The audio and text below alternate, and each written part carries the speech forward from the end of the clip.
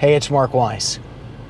As of this week, today is May 7, 2024. Steward, S-T-E-W-A-R-D Health, a 30-some hospital chain doing business in 8 states, has filed Chapter 11 bankruptcy, hoping to pull off a reorganization. It has recently defaulted on hundreds of millions of dollars of financing. It's been unable, outside of bankruptcy, to obtain new financing, and is now hoping to go through a reorganization, a Chapter 11 filing, in order to, one would assume, shed off existing debt, or lots of it, and replace it with fresh debt that can keep it in business. So what went wrong? Well, a number of things. Number one, and I'm not saying this is the major cause, but this is a PE-backed business. Took on a lot of debt, wasn't able to pay it, wasn't able to refinance, defaulted on loans. The hospital system has an affiliated medical group that it's been trying to sell, hasn't been able to do that. Apparently there's a deal on the table, but the deal hit some snags, didn't close. The money from that didn't come in, and as a result, all those things combined to result in the filing of bankruptcy. Now, a Chapter 11 bankruptcy is a reorganization. It's a chance for the bankrupt to basically operate itself as a debtor in possession. It's hired an executive from a restructuring firm to serve as its restructuring officer to try to get things righted.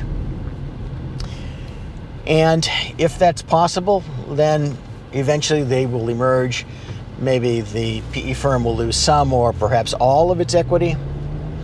Certainly the existing debtors, and it owes between, according to its filings, $1 billion and $10 billion to creditors, to, I would assume, thousands, if not more, of creditors will all end up taking a haircut, perhaps receiving, pennies on the dollar, based on what they're now owned.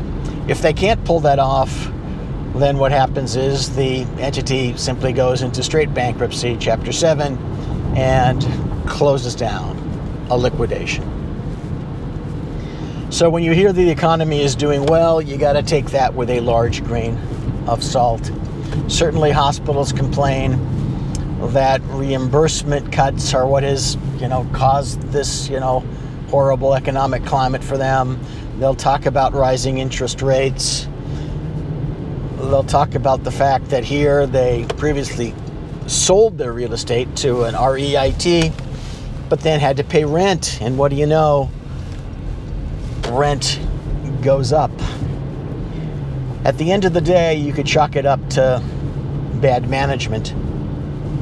The sad part is that patients are at risk, and certainly all of those employed physicians are at risk, because if the physician group business can't be sold, you'll have thousands of physicians out of a job, no existing medical record system, no existing equipment, and maybe, depending on how mixed up patient relationships became or were made to become by the hospital system, maybe no patients either.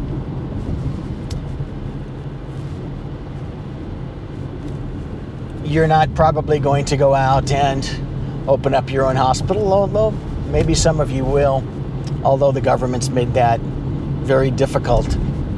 On the other hand, for those of you who think that hospitals are safe places, are employers who will protect you because of size, in this economy, despite what you hear on TV and in political campaigns, anything's bound to happen.